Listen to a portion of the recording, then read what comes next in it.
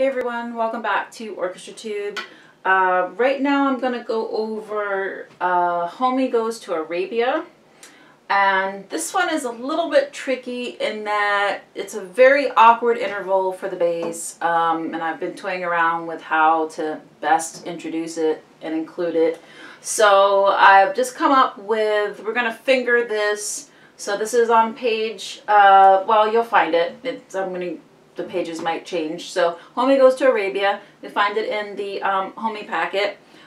Basically the notes are D, E flat, and F sharp. So the F sharp is the note we're going to find first. Actually, sorry, the E flat. No, I'm sorry, let me just back up completely. We're going to find the F sharp first with our first finger. And make sure we've got that good and solid. And then we're just going to play a whole step away on the A string. That's in between red and yellow. So I've got my first finger on blue, and I've got my 2, 3, and 4 on my A string, in between red and yellow for my fourth finger. And that's going to be your D sharp or your E flat. So in order to find this, we're going to have to do some string crossings. So I've got it notated in the part without slurs, so it looks like this.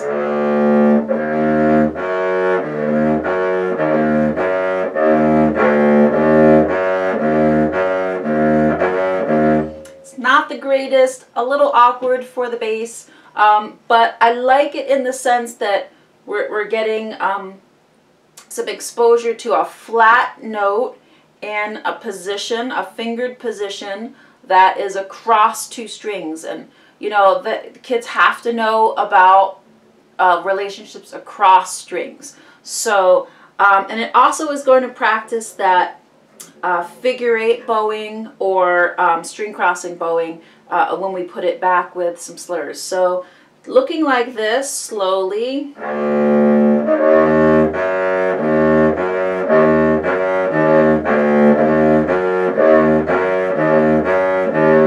And so my thought on this is I haven't quite tested this bowing out, and I'm looking for my tuner. Here we go.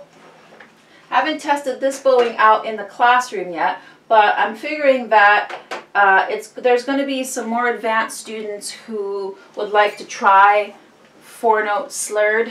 And again, I would just start with that 55, find F sharp, and then plant the other 3 fingers on the A string and try it slowly.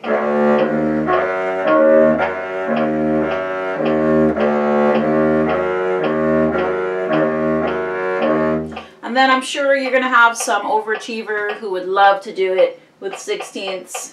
It's not pretty, but this will get the basses playing the exact same pitches as the other instruments, and that's really what we want is for them to feel included and to use the orchestra to tune the basses.